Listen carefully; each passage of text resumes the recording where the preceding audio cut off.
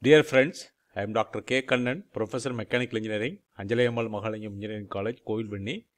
I am happy to meet you again in the video lecture in the subject thermodynamics in Tamil. This is lecture number 3.1 in second law of thermodynamics, chapter 3, second law of thermodynamics. The first lecture on the second law of thermodynamics. We are going to discuss about the limitations of first law of thermodynamics, cyclic engine and energy reservoir. The learning outcome to the lecture. At the end of the lecture, the student will be able to explain the limitations of first law of thermodynamics, describe energy reservoir. First, limitations of first law of thermodynamics. நம்ம ஏற்கனவே first law of thermodynamics ஃபுல்லாக படிச்சிட்டோம். First law of thermodynamics வந்து application of first law of thermodynamics, open சிஸ்டத்துக்கு வந்து steady flow energy equation, closed சிஸ்டத்தில் வந்து various thermodynamic processes, constant volume process, constant pressure process, constant temperature process, adiabatic process, polytropic process, இது எல்லாத்தையும் பற்றி படிச்சுட்டு ஒவ்வொரு கான்செப்ட்லேயும் ப்ராப்ளமும் போட்டாச்சு. But limitations of first law of thermodynamics. First law of thermodynamics has got some limitations. என்ன limitation? First law of thermodynamics establishes equivalence between the quantity of heat used and mechanical work, but does not specify the condition under which conversion of heat into work is possible or the direction in which heat transfer takes place. இப்போ first law of thermodynamics சிம்பிளாக சொல்லணும்னாக்கா net heat transfer is equal to net work transfer. நீங்கள் cyclic process net heat transfer is equal to net work transfer. So ஒரு சிஸ்டத்துக்குள்ளே heat கொடுத்தா work வரும், work கொடுத்தா heat வரும். அதான் net heat transfer equal to net work transfer. பட்டு இது கிளியராக எக்ஸ்பிளைன் பண்ணாது என்ன விஷயம்னு கேட்டாக்கா, under which condition, under what condition the conversion of heat into work is possible. So first law of thermodynamics discusses exchange of energy from one form to another. So heat to work or work to heat. But it is not describing feasibility of the process. For example, I take the braking system of an automobile. நம்ம சைக்கிளில் நீங்கள் பிரேக்லாம் use பண்ணுவீங்க. சைக்கிளில் பிரேக்கை use பண்ணாக்கா wheel rotate ஆகிட்டு இருக்குது, break apply பண்ணுறோம். பிரேக் அப்ளை பண்ணுறது mechanical work. So mechanical work apply பண்ணாது, வீல் வந்து நிற்கிது. ஸோ வீல் நிற்கும் போது it is stopping the vehicle. Kinetic energy it is stopped, immediately stopped. அப்போது பிரேக் ஷூ வந்து வீலில் ரப் பண்ணுறதுனால ஒரு ஹீட் ஜெனரேட் ஆகும். நம்ம கொடுக்குற எனர்ஜி கொஞ்சம் அமௌண்ட் ஆஃப் எனர்ஜி வந்து ஹீட்டாக ஆகி அட்மாஸ்பியரிக் ஏரில் வந்து டிசிபேட் ஆகிரும். அட்மாஸ்பியரிக் ஏரில் வந்து கலந்துரும். அப்போது பிரேக் அப்ளை பண்ணால் ஹீட்டு ப்ரொடியூஸ் ஆகுது, ஒர்க்கு கொடுத்தாக்கா ஹீட்டு ப்ரொடியூஸ் ஆகுது. அந்த ஹீட் வந்து it is dissipated to the atmosphere. But திருப்பி பிரேக் ஷூவை ஹீட் பண்ணாக்கா வீல் ரொட்டேட் ஆகுமா? So the direction. So mechanic work கொடுத்தாக்கா heat generate ஆகுது, ஹீட் பண்ணாக்கா வீல் ரொட்டேட் ஆகுமா? That is not possible. Something is wrong. So spontaneous process in nature occurs in one direction. All the practical processes are spontaneous process. So heat transfer occurs from high temperature to low temperature. Water always flows in the downward direction.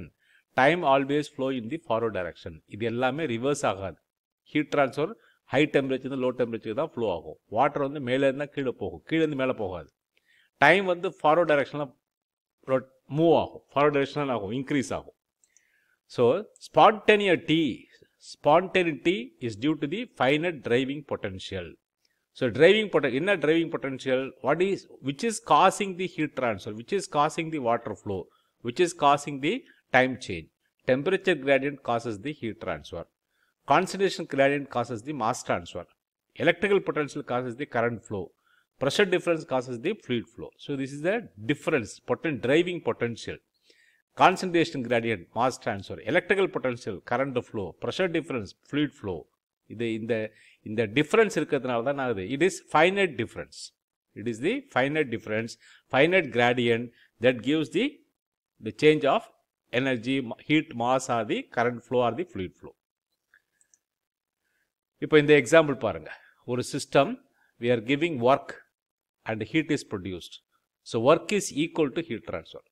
When you give work to the system, it is converted into heat. Work is equal to heat transfer. For example, immersion water heater. So work is completely convertible into heat. Example, immersion water heater. You take another example. This is heat, another system. Heat is applied, work is produced, but amount of heat supplied is more, amount of work produced is less. Amount of work output is less than the amount of heat supplied. So heat is not completely convertible into work. For example, diesel engine. Diesel engine என்ன பண்ணுது? Heat of combustion. Combustion produce on a heat it is converting into mechanical energy. So here there is loss of energy. So amount of heat supply is greater than amount of work done, or amount of work produced by the diesel engine is less than the amount of heat supplied to the engine. So example of the not only diesel engine, petrol engine, steam engine, any heat engine producing mechanical work. So adanalada work is called as high grade energy and heat is called as low grade energy. So நம்ம first law of thermodynamics படிக்கிறதுக்கு முன்னாடி work heat ரெண்டு எனர்ஜியை பற்றி படித்தோம். work is a form of energy, heat is a form of energy படித்தோம்.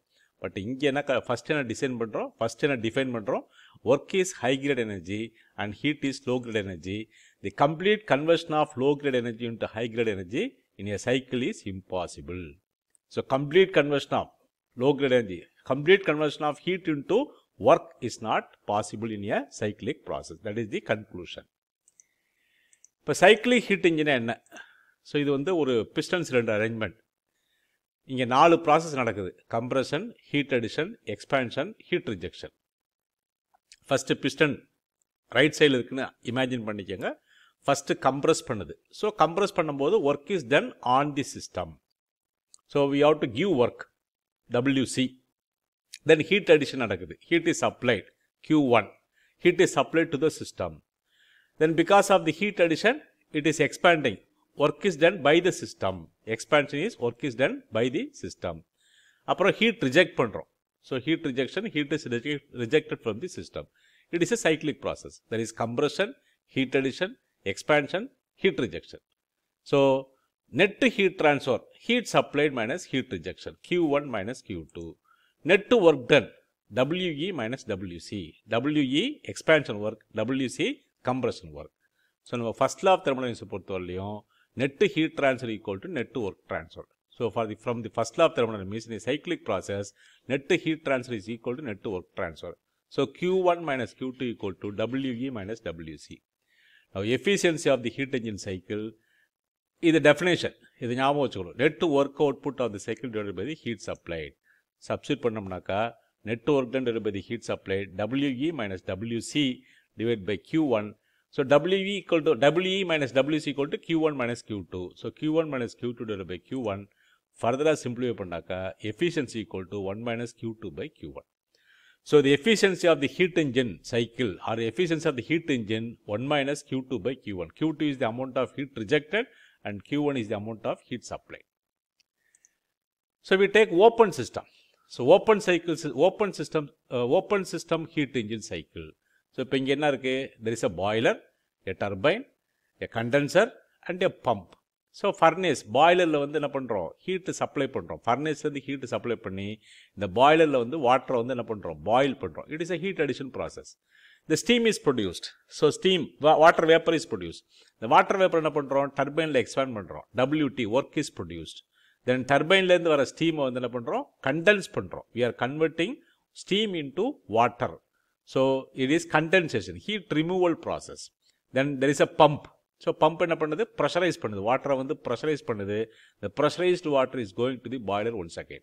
So heat addition, work expansion work, heat rejection, compression work. All the 4 processes. So here again net heat transfer equal to net work transfer. So Q1 minus Q2 equal to WT minus WP. WT is turbine work, WP is pump work. So efficiency of the heat engine, once again, eta equal to W net divided by Q1, which is WT minus WP divided by Q1, which is Q1 minus Q2 divided by Q1. WT minus WP equal to Q1 minus Q2. Already efficiency equal to 1 minus Q2 by Q1. So open system heat engine cycle இருந்தாலும் closed system heat engine cycle இருந்தாலும் efficiency equal to 1 minus Q2 by Q1. So Q2 is the amount of heat rejected and Q1 is the amount of heat supplied. Now, next topic, energy reservoir. So, the moon term, energy reservoir, heat source and heat sink. What is thermal energy reservoir? Thermal energy reservoir is defined as a large body of infinite heat capacity which is capable of absorbing or rejecting an unlimited quantity of heat without appreciable change in the temperature. Energy reservoir, நம்ம என்ன பண்ணலாம்? We can take it has got infinite heat capacity, large heat capacity. நம்ம heat எவ்வளோ heat வேணாலும் எடுக்கலாம், எவ்வளோ heat வேணாலும் supply பண்ணலாம், எவ்வளோ heat வேணாலும் அதுலேருந்து எடுத்துக்க முடியும், எவ்வளோ heat வேணாலும் அதில் சப்ளை பண்ண முடியும். அப்படி பண்ணாலுமே there is no change in the temperature, without change in the temperature. இது ரெண்டு டைப் ஆஃப் எனர்ஜி ரிசர்வாயர் இருக்குது. ஒன்று வந்து heat source, another one is heat sink. So heat சோர்ஸ்னா என்ன? So heat source can supply large quantity of heat without decrease in temperature. So heat source, thermal energy source and thermal energy sink. Thermal energy source வந்து we can supply large quantity, we can take large quantity of heat from the source without change in the temperature, without decrease in the temperature. Example வந்து furnace or the combustion chamber. Heat sink naka we can supply, which can absorb, the heat sink can absorb large quantity of heat without increase in temperature. We can give any amount of heat energy to the sink. The temperature is constant. Inga source la vandu we can take any amount of heat energy. So temperature nagadu korayadu. We can give any amount of heat energy. Temperature increase agadu. So example vandu sink ku example vandu river, lake, sea or atmospheric air. So atmospheric air la vandu நிறைய heat கொடுத்துக்கிட்டே இருக்கும் from various sources. ஆட்டோமொபைல்லேருந்து வருது, ஃபேக்ட்ரிலேருந்து வருது, வீட்டில் cook பண்ணுறதுனால heat வருது, எல்லா ஹீட்டுமே அட்மாஸ்பியருக்கு போகுது. But atmosphere temperature remains constant. So atmosphere is an heat sink. So thermal energy reservoir there are two types, heat source and the heat sink. Heat source வந்து we can take any amount of heat energy without changing the temperature. Heat sink வந்து we can give any amount of heat energy without changing the temperature. So, there are two questions I have. The complete conversion of low grade energy into high grade energy in a cycle is impossible. So, based on your observation to the lecture, நீங்கள் answer select பண்ணணும். So, நீங்கள் true னு select பண்ணினீனாக்கா you are correct. Next question. Efficiency of the heat engine cycle is the ratio of net work done divided by the heat supplied. It is true or false? True. Net work done divided by the heat supplied. But எந்த equation வந்து கரெக்டான equation? Eta equal to Q2 minus Q1 divided by Q1, eta equal to Q1 minus Q2 divided by Q1, eta equal to Q1 minus Q2 divided by Q2, and eta equal to Q2 minus Q1 divided by Q2. So, among the four answers, which is the correct answer for the efficiency of the heat engine cycle? நீங்கள் option B select பண்ணினாக்கா you are correct. Option B is the correct answer. Eta equal to Q1 minus Q2 divided by Q1. So, we stop here. Thank you for watching. உங்களுக்கு ஏதாவது doubt இருந்தாக்கா என்னுடைய WhatsApp நம்பருக்கு message பண்ணுங்கள். I will answer to your question. We'll meet again next video lecture. Continue with the second law of thermodynamics. Thank you very much. We'll meet again.